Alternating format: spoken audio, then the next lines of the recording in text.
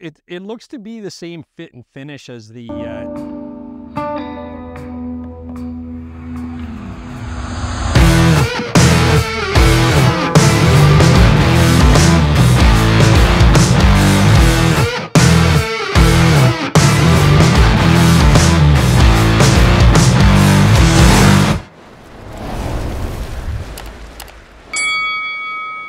it looks to be the same fit and finish as the oxygen helmet. It actually has a very oxygen look to it, with the exception of the front piece here. Well, we're going to look at this. This is actually a modular helmet. So if you think back to the days of the modular 1, 2, and 3 that Ski-Doo used to have, this is going back to that heritage. So if you like to stop on the trail, have lots of breaks, talk to your friends, and have lots of laughs, have a cigarette, cigar, or a glass of water or drink of water on the trail, this helmet's for you. Lot better quality and finish than what the older modulars had, as I think, where there was a lot of air leakage opportunity on their older helmets. You don't see that on here. This is all rubber lined in here. We have really heavy duty set pins, as you can see here. And one of my favorite parts of this helmet is this chin skirt. And it opens up, so it's easier to put on your head.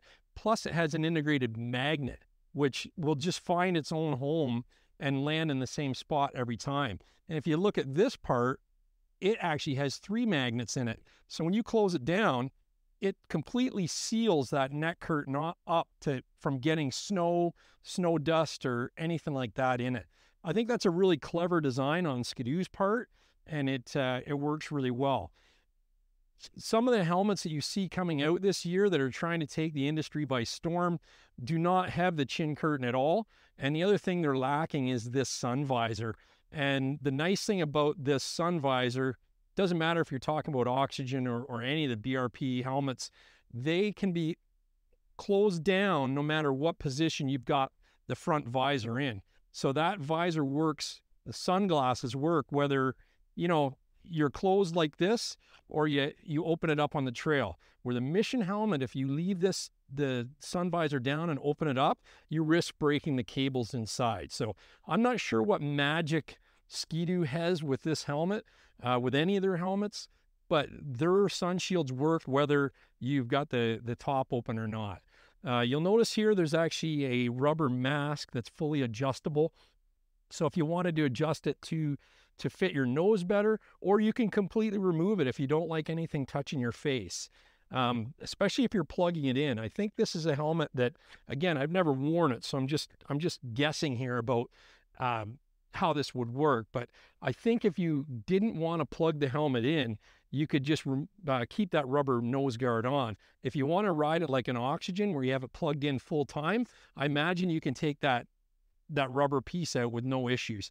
So we have the integrated taillight here, which we talked about last week on the podcast, and the importance of the safety feature of it. And the nice thing about this is the E-Link that BRP has, the patented E-Link. So you don't even have to worry about plugging the cord in. You get that magnet close enough, it snaps into place. And if you accidentally forget to unplug it and walk off your sled, it just easily releases without yanking you across the parking lot like a dog on a chain.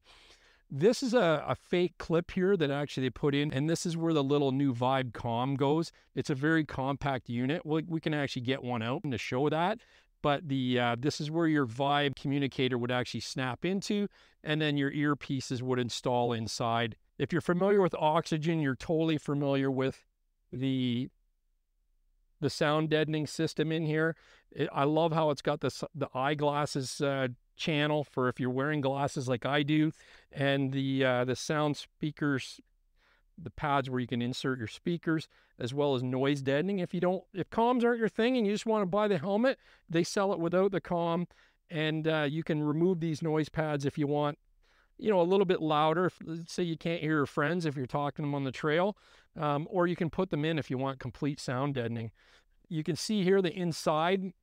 One thing I noticed last year with the Mission, when I actually had that Mission at home to look at, is how poorly designed the inside was. When you compare it to something like this, like look at the finishes in here.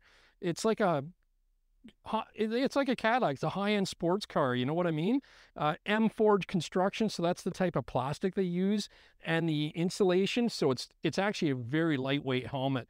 Not sure if it's available in carbon, but I don't really see a need that you need to have a carbon model of this. You know, from my overall reaction to this, my first thoughts were, I'll stick with my oxygen, but after seeing this, I can see a lot of advantages. I know why it's so popular. I think John Luke said he sold a pile of them when they first launched in the spring, and I can believe that at the open house this weekend, they're going to be flying off the shelf. It's a Sena system, Harman Kardon sound, and I just want to show you how compact this is.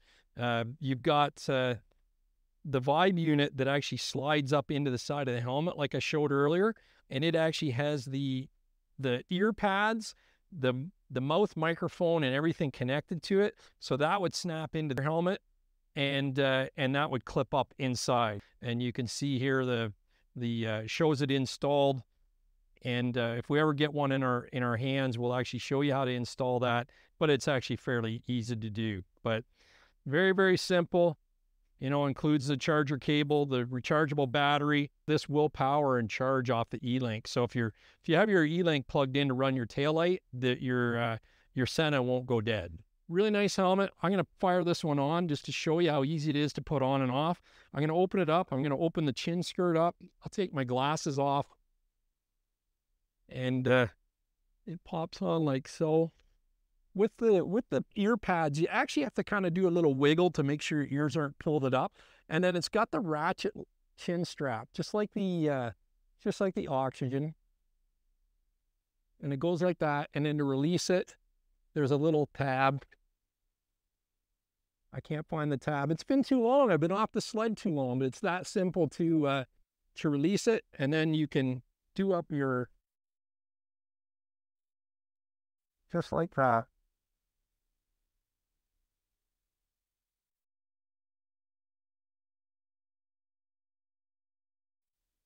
So the glass visor doesn't operate independently from the chin piece, which I think is a good thing, because the more seams you have in a helmet, the more chance there is to have air leakage, you know, coming through. So in this case here, I think it's completely sealed, and it'll keep the air from coming in like the old modular teeth had. If you have any questions, just by all means let me know, but make sure you come in on Saturday and get one of these things while they're still in stock.